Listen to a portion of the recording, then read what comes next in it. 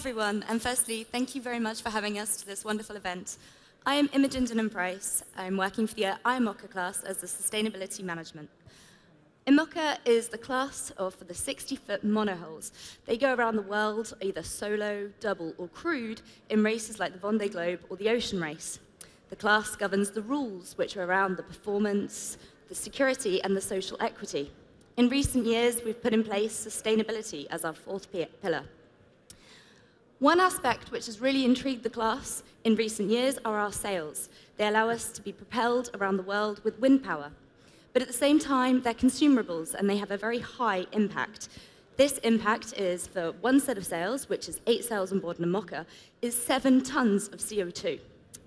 So the class decided to put in place a green sail rule. A green sail rule which would combat this impact. And how we did it? Well, we worked meticulously with the sail makers to be able to work on, through life cycle assessment, the hotspots. Hotspots which we identified were waste, transport, and energy. Waste, because for 1 kilo of sails, there were 6 kilos of waste being produced. Energy, because there were very few sail makers using renewable energy within production. Transport, because plane travel was already used within the raw material production.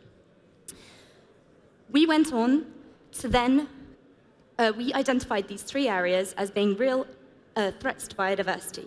One, because there was land use being used, resources like non-renewable resources being driven up, and emissions being produced and so on. Today, the Green Sailor Rule has already allowed us to reduce emissions by 20% for every kilo of sail which is produced. But we don't intend to stop there. We intend to delve further into circularity, into any development on new materials, and of course, into longevity, allowing us to be able to put in place a green sail label, which won't just work for offshore sail makers, but will work for the whole industry, so for any sports which use sails. And this certification will allow us to assure science-based practices within sail making, so that each sail maker will be able to reduce their impact cohesively, and we'll be able to progress together. By doing this, sail makers will be able to have an intuitive adaptation and innovation towards their production, allowing them to reduce emissions, protect resources, and of course, be able to protect biodiversity as a whole. We want to do this so that our sport can go further. We want to be able to go around the world. We want to be able to sail on lakes.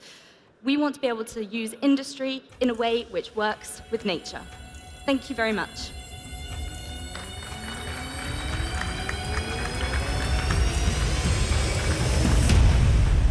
Thank you, Imogen. And now, time for the questions. Donna, go first. Yes, I have a question. The sails, the green sails. I mean, each skipper and each boat, each sponsor for each class can choose their producer. So how is your approach to apply to make this rule to become a reality, and maybe not just for one sail, but maybe for all of the sails? So the idea is that we want to work towards a certification. It will be a score-based system that sail makers can use so that they have a goal of having a certain impact when they produce sails.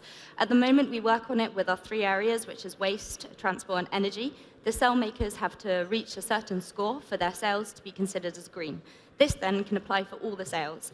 We intend to integrate the other elements, which are circularity, longevity, and different materials in the coming years, so that this can be a real evolutionary process and we can have a full certification grid.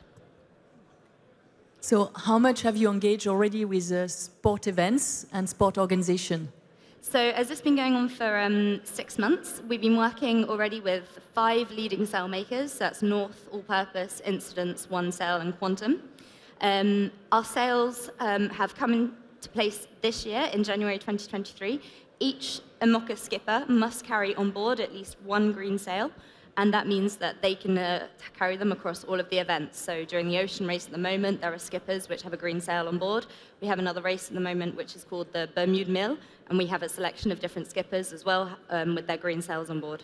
These sails are excellent already because they've already got a 20% reduction in terms of their emissions, and so they're proving that they can maintain performance with ecological impact.